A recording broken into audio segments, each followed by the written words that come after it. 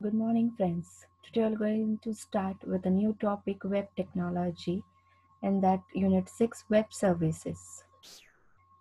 This unit is divided in four parts: web services, EJB, CMS, and advanced technology. So first today in this video, we are concentrating on web services. So outline of web services is very first part is overview, second is types of web services, and third is a difference between SOAP and REST web services. So now what is web service? Web service can be defined in a different following ways. It is a client server application or application component for communication. It is a method of communication between two devices over the network. It is a collection of standards and protocols for exchanging the information between two devices or applications. It is also available over the internet or intranet networks. It uses the standard XML messaging system. Means whenever you want to exchange the message between client and server, the data is sent or received in the form of XML. It is not tied to any one operating system or programming language. It is discoverable via simple find mechanism. Just by using a simple find mechanism, you can find any web service. Web service is a platform. It uses a platform XML plus HTTP, means web services for sending and receiving a message. The format uses XML, and to send that data or to receive that data, it uses a HTTP protocol. Web services have the three different components. So that is Simple Object Access Protocol, UDDI, Universal Description, Discovery and Integration, WSDL, Web Services Description Language. Now, how does the web service works? A web service enables communication among various applications by using open standards such as XML, HTML, XML, WSDL, and so. A web service takes the help of XML to tag the data, means to create and transport the data. So, to transfer a message between client and server, WSDL to describe the availability of service. Now we'll see each component in detail one by one. First is a SOAP. SOAP is an XML-based protocol for exchanging the information between computer or application. It is a communication protocol. The communication is between the application running on two different computers. SOAP is a format for sending the messages. It is designed to communicate via internet. It is platform independent. It is language independent. It is simple and extensible. It allows you to get around the firewalls, and it is developed as a W3C standard. Second is WSDL component. WSDL is an XML-based language for describing the web service and how to access them. WSDL stands for Web Service Description Language, and it is developed by jointly with Microsoft and IBM. Again, it is an XML-based protocol for exchanging the information. It is a standard format for describing a web service and to describe how to access that web service. WSDL is an integral part of UDDI, and it is pronounced as WSDL. UDDI, it is an XML-based standard for describing, publishing, and finding web service.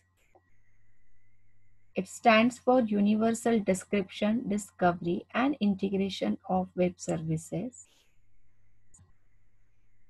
It is a specification for a distributed registry of web services. So here all web services are registered, published, and you can find the web services in UDDI. It is again a platform independent and open framework. It can communicate via SOAP, Corba, and Java RMI protocol. It uses WSDL to describe interfaces to the web services. It is a mean foundation, again from three different foundation or standards of web services. It is an open industry initiative enabling business to discover each other and define how they interact over the internet. So these are the three different components of web services. Next point is what are the different types of web services. So basically there are two main types of web services. One is SOAP and second one is a REST. So SOAP we have already seen, it is an simple object access protocol and it is an XML based protocol accessing the web services. It is an W3C recommended protocol and used to make a communication between two computers or two applications. It is again a platform independent and language independent. By using SOAP, you will be able to interact with other programming language application. SOAP envelope uses the HTTP protocol and it is divided in two parts, head and body, and WSDL is inside the body.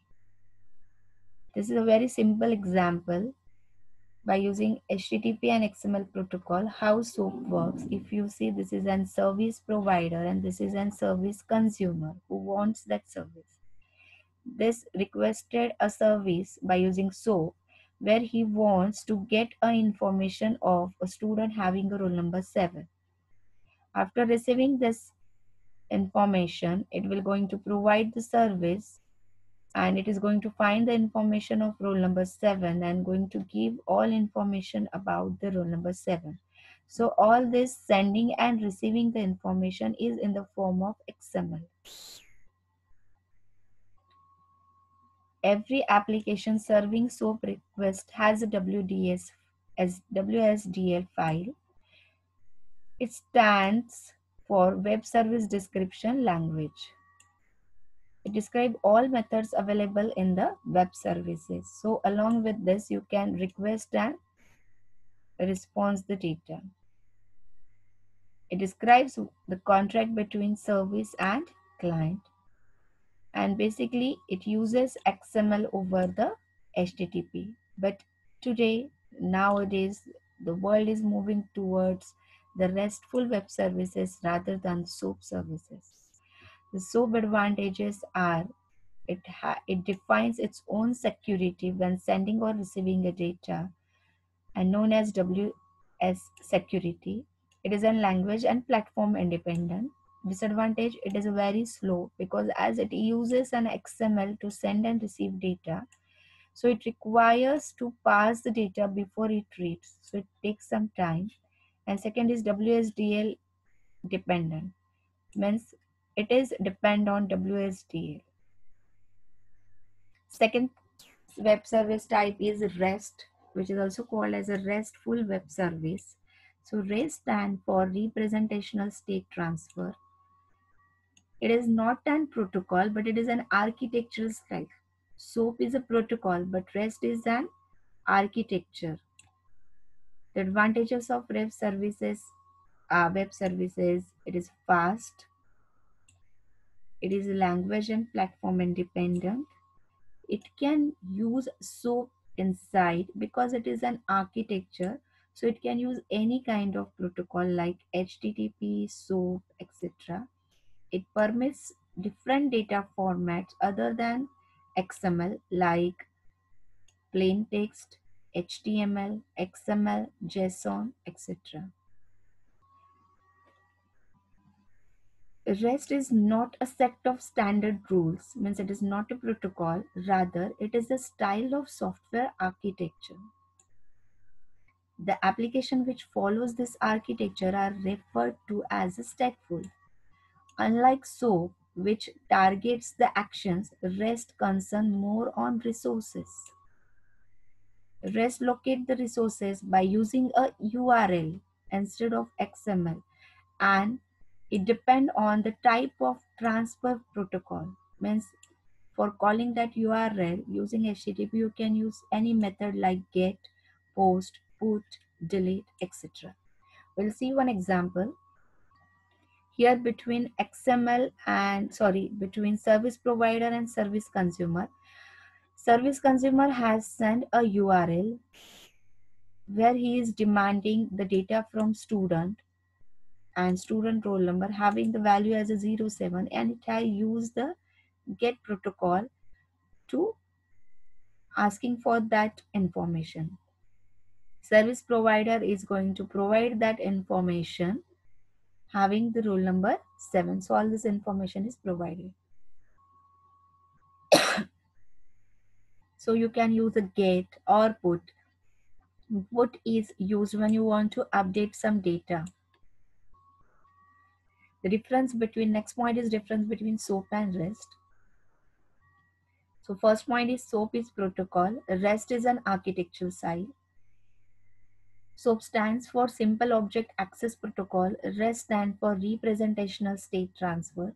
SOAP can't use REST because it is a protocol. REST can use a SOAP web service because it is a concept and can use any protocol like HTTP SOAP. SOAP uses service interfaces to expose the business logic. REST uses URI to expose the business logic. JAX-WS is the Java API for SOAP web service. JAX-RS is a Java API for RESTful web service. SOAP defines standards to be strictly followed. REST does not define too much standard like SOAP, so it is flexible. SOAP requires more bandwidth and resources than REST. REST requires less bandwidth and resources. SOAP defines its own security. RESTful web services inherit security measures from underlying transport. SOAP permits XML data format only, but REST permits different data formats such as plain text, HTML, XML, JSON, and etc.